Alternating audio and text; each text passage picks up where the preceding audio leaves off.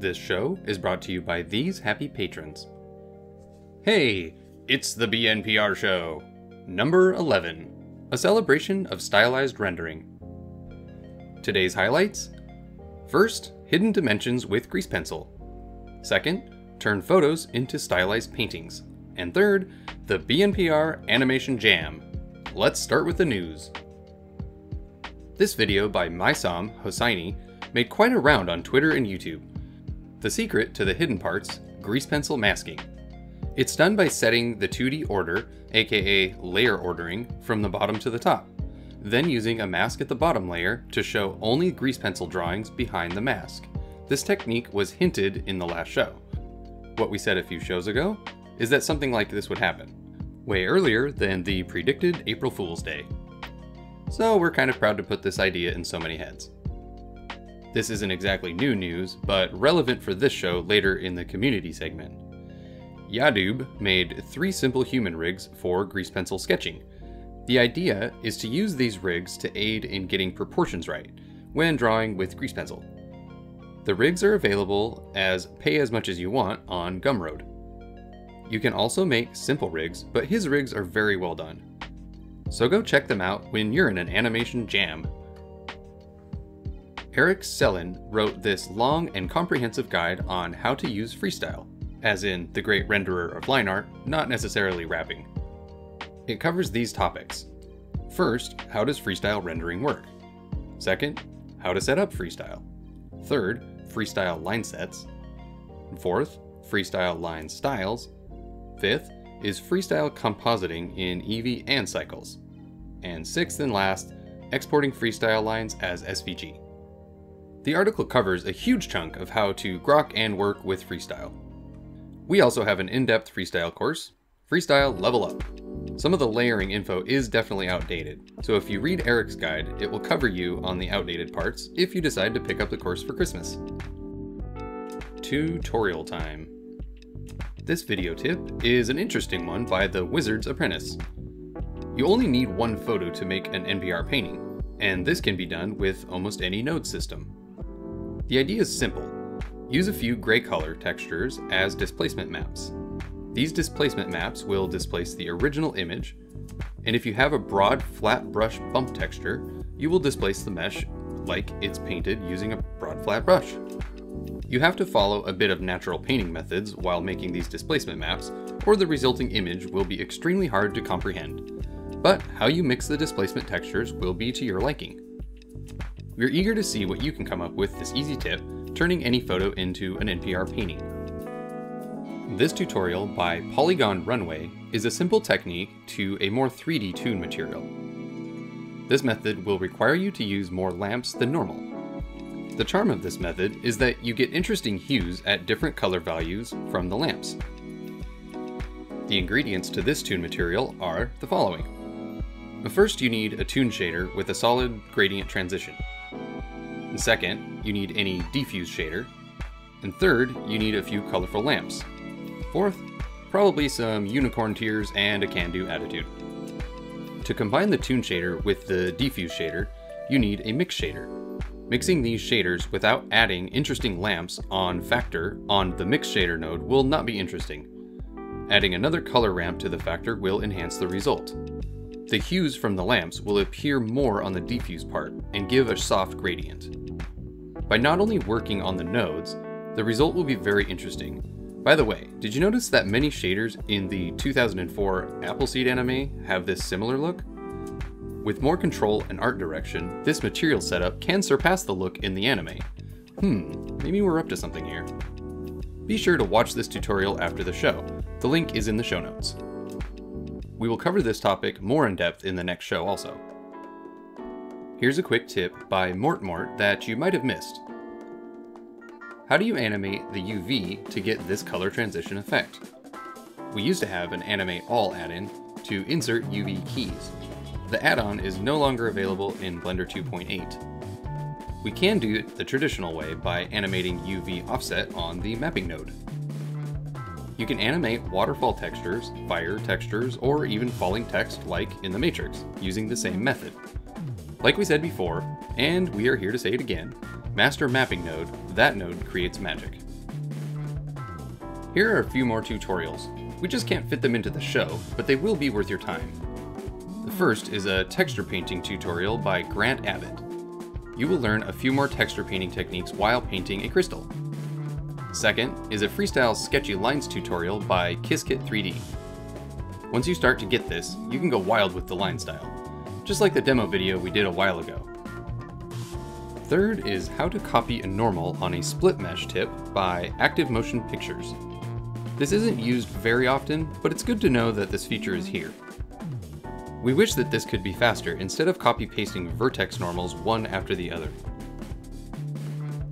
The Jam Senpais of the BNPR Discord decided to start an animation jam, which ends up with the name Blender NPR Animation Jam. Yep, a very long name. Maybe we can call it something like BNPR Animation Jam? The goal of the Animation Jam is to challenge and polish the whole animation workflow. You storyboard quickly, model quickly, texture the model quickly, shade it quickly, rig the model quickly, and animate the story, well, quickly. No matter what, this is the real deal. It's the same tasks you'll be doing when you're working in an animation or a game studio. Each week, or how long the jam period might be, you will vote for a topic. The topic will be the most voted and will be the theme of the animation jam. You can work solo or in a team. Do all the tasks required to make an animation in the theme. When you're done, post the animation on YouTube and put a link to it on the Jam submission channel in Discord. Want to be as good as Dylan Gu or Agu Rex? This is your chance to shine. You will learn a lot from it. And we almost forgot, the current Jam theme is Train. Feel free to interpret the theme, the workflow simply must involve Blender. You can find the link to our Discord in the show notes. Now go, go, go! We asked the community to explain what is NPR to somebody who only thought that NPR is toon shaders in freestyle and cartoon. This is what they said. Chris Lee wrote, "Any technique used to create a stylized, illustrative, or artistic render style from a 3D environment instead of any kind of realism." Tushkin Volkarona wrote, "NPR can be anything that isn't striving for photorealism, except good NPR is driven in a certain stylistic direction by intention." Amaya Chiro wrote, "Here's how I'm gonna say it. You know how most of the time 3D animation got like really real? NPR is just the other way." Terry Hancock wrote, "It's intentional focus on a presentation style, departing from the limited range of simulating photography." At Zap for That wrote, "Honestly, maybe just say stylized rendering instead of non-photorealistic rendering." We like this idea a lot. In 2012, we started BNPR. We toyed with the same idea to put stylized in the name, but Blender Stylized, in short, is, well, BS. And we don't like being called BS. So the more complete Blender NPR and BNPR names stuck to today. And one more. Rafael Sanchez wrote, "Art freedom." Heck yeah, that's a good one, Rafael. Want to get a much deeper and nuanced answer? Please get us 200 active patrons, then we can make the deep dive exploration of NPR. When people ask what is NPR, you can just point to that future video. We like this idea a lot. It's that time again for you to hold your jaws because the awesome sauce is coming.